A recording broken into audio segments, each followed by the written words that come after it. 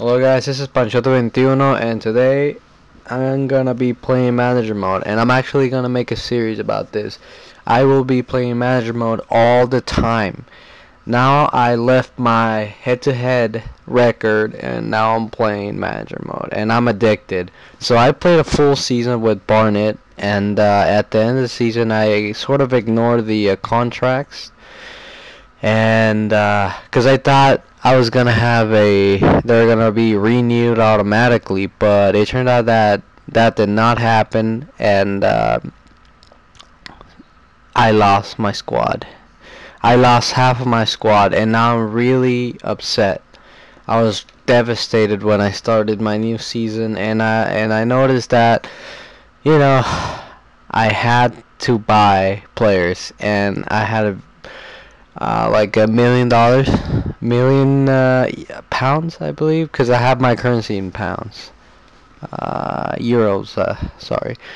Well, I bought from the EA store catalog this thing that it would give me a bit more money on my manager mode, career, so that I can buy more players because I really needed that. And well, I took advantage of that, and I needed to get my squad up and going. I needed those players back, and well, I couldn't get my old players back because they were pretty angry at me. Yes, angry. They were angry at me because I ignored them. So I decided to go for some Mexican players. You see Antonio Garcia right there. They're all real good players. Mexico's been doing really good with all their youth lately, and well, I decided to take advantage of that. Not only Mexican players, you can see Sebastian Coates there, and well, you can see these are my transfer moves. Right there, you see Saúl Villalobos. He's a really pacey, tall midfielder, and he's really, really fast. And not only that, he's got technique with the ball. And last season, I played with three lone players, and that was Omar Salgado, Carlos Fierro, and center back Antonio Briseño.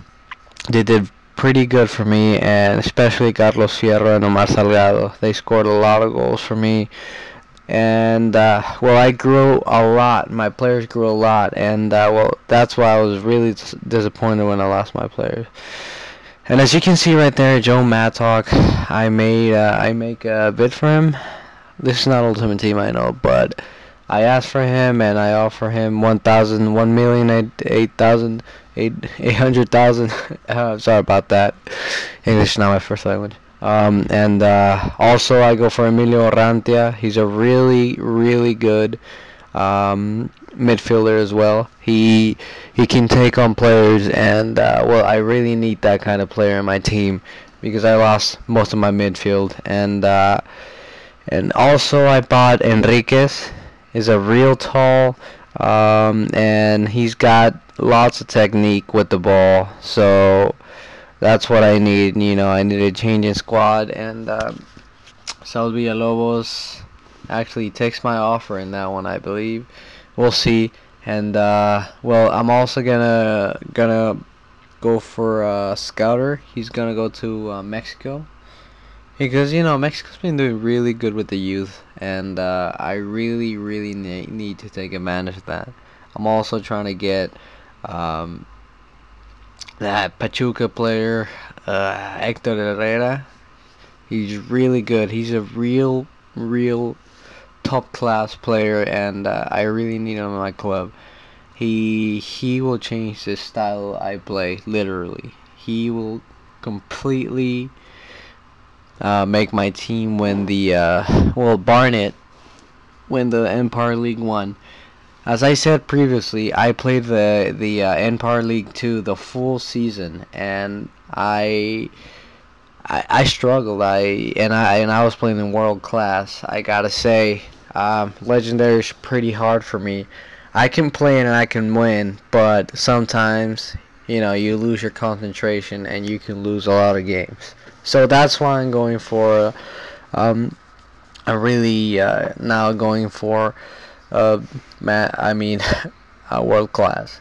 So with that said, I will buy players, guys, And yeah, I am not interested in seeing the player potential because I kind of don't want to know what's going to happen. I kind of want things to see, things that go randomly. I really don't want to know something. I don't want to know about a star player, and I just don't want things spoiled for me.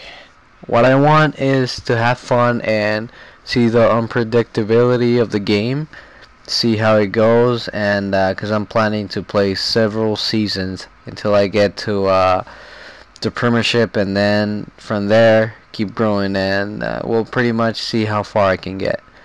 And there you see Fueler, that was a star player for last season, and I keep simulating, waiting, and Emilio Rantia accepts my contract offer, and I am so happy right there because he's a player I'm gonna need the whole season. And when I say the whole season, I'm really gonna need him. But I still look at my squad. I have very little players, and I really need. I have a solid goalkeeper. If you can see Collar, he's a really good keeper. He played real good last season, and I was flattered by the way he blocked so many goals. He helped me out a lot, and I think he's part of the reason why I won the cup. I was close not to winning it, but still I won, and well, I was it was actually a real close. I won the league by 1 point. That's how much I struggled, but in the end I got the promotion, which is what I needed, and well, I'm glad now, and I'm motivated for a new season. As you can see, Joe Matok, he's a player. He's a complete fullback for me. Well, from what I see, he's a complete fullback, and I will tell you guys, this guy, Yildirim, yes, he's a black player, and he's really good. He grew a lot. He was like a 50 when I started with him, or a 53, and he grew a lot. And well, I accidentally sold him. Yeah, I was like, I was gonna make a counter offer since they never work. I always get rejected when I make a counter offer, and well, this time it worked. Sadly I couldn't do anything about it, and I lost one of my star players. And Liam O'Brien, I cannot sell. He's a real good keeper, top class. I really cannot sell Liam O'Brien. He is top class, and it's great to have him there as a substitute. He's gonna help me out a lot in this season, because I only got Kyler. He's a young keeper, and there I make another final bid for Hector Herrera and see what happens. There you can see I get offers for Yildirim a lot, and till I sell him accidentally. And well, I didn't buy all the players here. And look at that, another offer. Yildirim. Oh, not right there. Well, I get another player. You see my current squad. And who did I get? Oh, look there. I make a scouter. I go for the scout. As you can see, I'm not sure about it, so I go on my computer, make some research. I go for the counter offer and yield them, and sadly they agreed to it and yield them. It was up to yield them now, up to the player, and well, he went for the money. Right there, I decide to send my scout to Mexico, and Danny Holmes, another top class player for me, great player, and I think that he will really help me out win this league and other competitions, hopefully win the FA Cup again. I'm not expecting to go far in the Euro.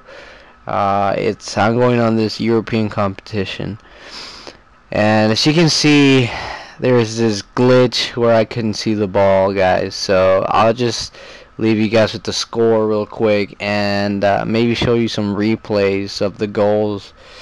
I mean, I don't think you really need to see the goals. It's just you can't see the ball ridiculously score the goal.